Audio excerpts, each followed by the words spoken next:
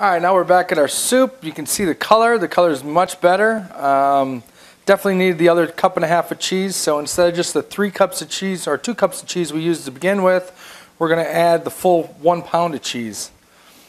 Grate that up, add it to it, stir it, and then while that's warming up, we're going to come over here and chop up some parsley. Just grab a couple of sprigs off the top,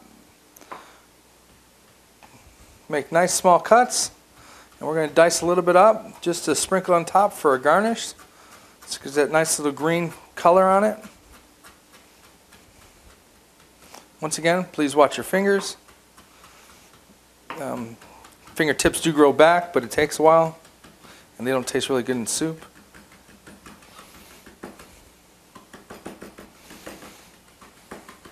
It's a nice fine dice right there.